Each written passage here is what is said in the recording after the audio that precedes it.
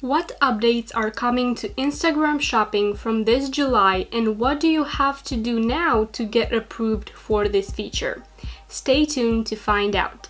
Hi everyone, I'm Lydia, and on this channel we talk about social media marketing for business and how to grow online and make money with a small audience. So make sure to subscribe if you are interested in that type of content, and let's get going with the video. So in today's video, I'm going to let you know how you can enable Instagram product tagging for your shop, for your business, so you can sell product on Instagram and Facebook. But in today's video, I'm going to talk about the updates that they brought to the feature and what you need to have now in order to be able to get this feature approved on your account. These things that I'm going to mention are not hard to achieve, but you really need to pay attention to them if you want this feature on your account and you want it to work and not get denied. So I'm going to attach the screenshots here as I'm talking about them, and I'm also going to leave the link down below where you can read all of these requirements and get a little bit more information yourself as well. As always, the link for my Instagram management services and the link to my Instagram product tagging enabling service is down below. So if you're interested in working with me, make sure to go to my website and fill out the form in there. Now, the first update that they say for this feature now is that you need to comply with their policies.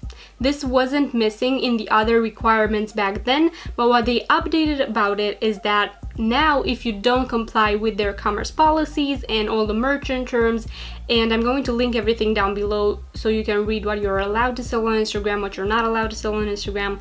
But if you don't comply with those terms, you might not only not have access to this feature, but you will lose access to your Instagram account, to selling on Facebook, to selling on Instagram, and your account might also be disabled. So you need to really read these carefully and make sure that you and your business comply with these policies and everything stands okay with their rules. Next, this is a requirement that they've touched on a lot more now than before, and that is that it needs to represent your business and your domain.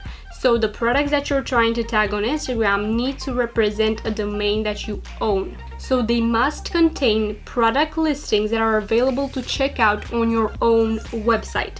And they also have a new tool, a domain verification tool that might help you to get approved. So link for that is down below as well, and a lot more info. But basically what they are saying is that you need to own the domain that you're selling the products from. So affiliate marketing on Instagram shopping, I don't think it will be an option anymore, and they can certainly just make you lose the access to Instagram shopping even if you have it already, because they changed those rules.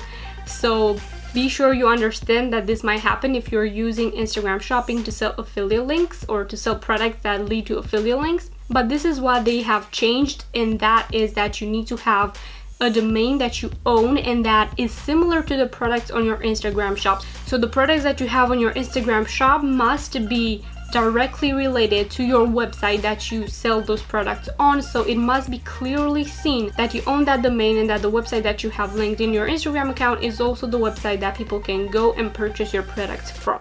Next, they asked that your Instagram account is in a supported market. So your Facebook page or Instagram account must be in a supported market, and they list the supported markets there, so you will have the links down below to check those out.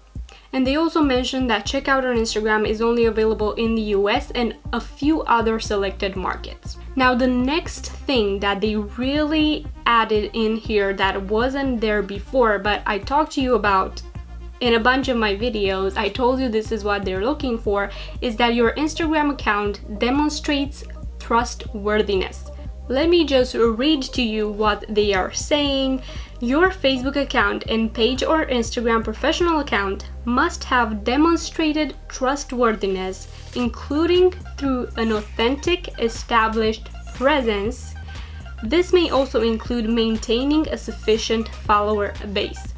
So your account might not be approved if you only have 5 followers and no posts.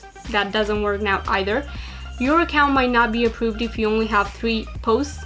Your account might not be approved if you don't demonstrate trustworthiness. What does that mean? I believe they just mean you don't establish yourself as a business on Facebook or Instagram. So with a Facebook page, I don't think that rule of just creating a brand new Facebook page is gonna work now, because they want to see that people follow you, that people are engaging with your content and that your business is a trustworthy business that people shop from, that people engage with. So this is something you must really keep in mind before applying for Instagram tagging or before reapplying for Instagram tagging.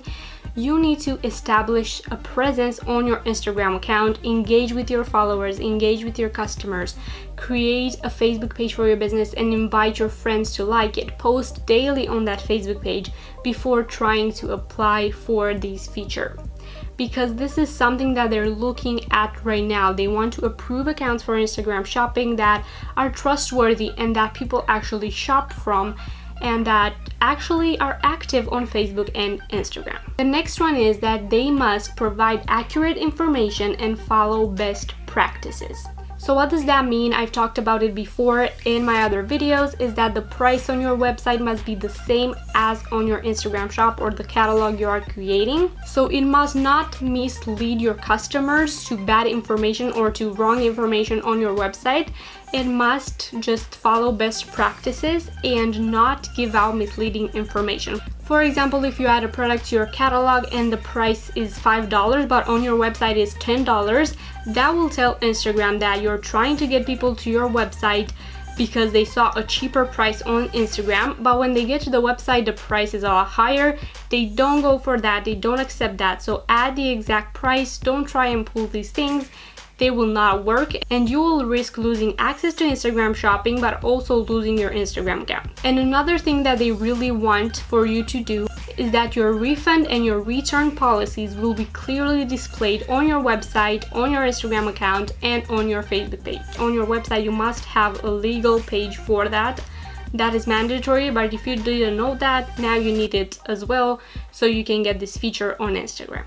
And then at the end of these declarations, they mention that the failure to respect these terms that they've come up with may get you to lose access to Facebook commerce, which includes Facebook pages, live shopping, Instagram shopping, Facebook marketplace, and all of that. So be sure that you actually put in effort into your Instagram account, into your Facebook page, and you try and demonstrate that you're a trustworthy business and that your clients can purchase from you trustingly and you will not mislead them into any wrong information. If you want me to help you with building your Instagram account monthly, I have a monthly management pack that I offer on my website, link is down below, and I can really help you build that Instagram account that your clients want to purchase from and that your clients trust. So if you want us to work together, make sure you click that link and fill out the form so you can get in contact with me. Or if you have any other questions, you can leave them in the comments or send me an email at lydias@incomingsuccess.com.